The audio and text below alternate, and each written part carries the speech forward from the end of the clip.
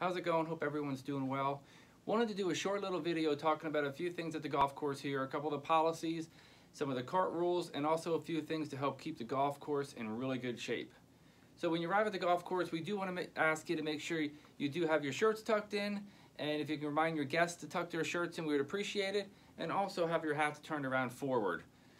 Also, we're going to talk a little bit about how to keep the course in good shape with repairing ball marks and replacing divots or filling the divots with the dirt, and also where to park the cart and where to take the cart when you're driving on the golf course in order to keep the course in spectacular shape and reduce the wear and tear from all the carts driving on the grass.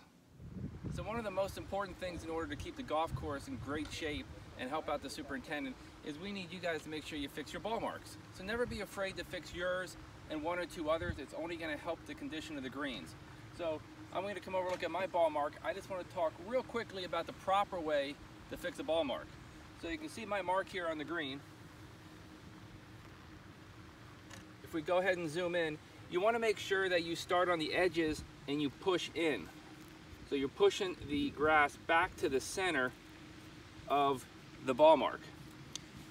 Then you can tap it down. It's going to come out looking really good. You don't want to take the ball mark underneath and push up, because what that does is it rips the roots. So you want to make sure you always push back to the center. If you end up pushing up, you're going to get brown marks on the green because the root structure gets ripped. So proper way, push towards the middle. It's really going to make sure the condition of the greens stay in great shape throughout the whole season.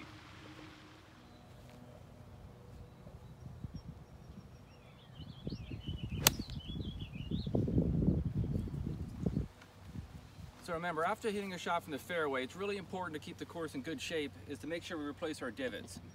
If it's a big divot that you can put back in, you can go grab it and replace it.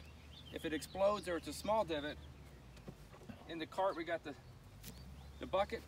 You want to go ahead and put enough dirt in there just to make it nice and level. And it's real good soil, so basically what that's going to do is the root structure is still there underneath that ground. It's going to germinate in about 7 to 10 days and hopefully cover that right in where you don't even know it was there. So remember, replace the divot if you got a nice big one. If it explodes, just make sure you go ahead and take some dirt, put it in there. Cart path only days, before you walk out to your ball, go ahead and take the scoop and take a little dirt with you. That way you have something to replace your divot with. So when you arrive at the first tee, you're going to notice there's a sign here. It's going to let you know what the cart rules are for the day. If it's 90 degrees with the carts, or if there's some cart restrictions out there on some of the holes. You'll also notice if it's going to be summer rules for the day, or if it's going to be preferred lies in your own fairway.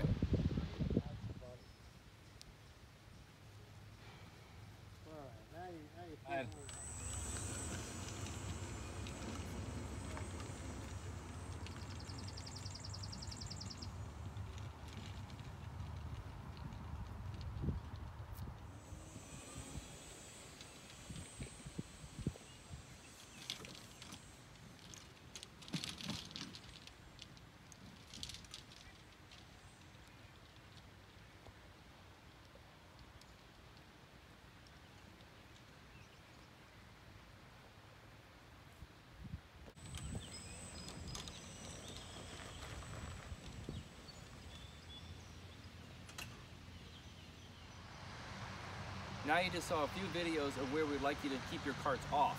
So just remember, around the tees, we do ask that you keep all 4 tires on the cart path. That's going to help the wear and tear on the grass around the tees.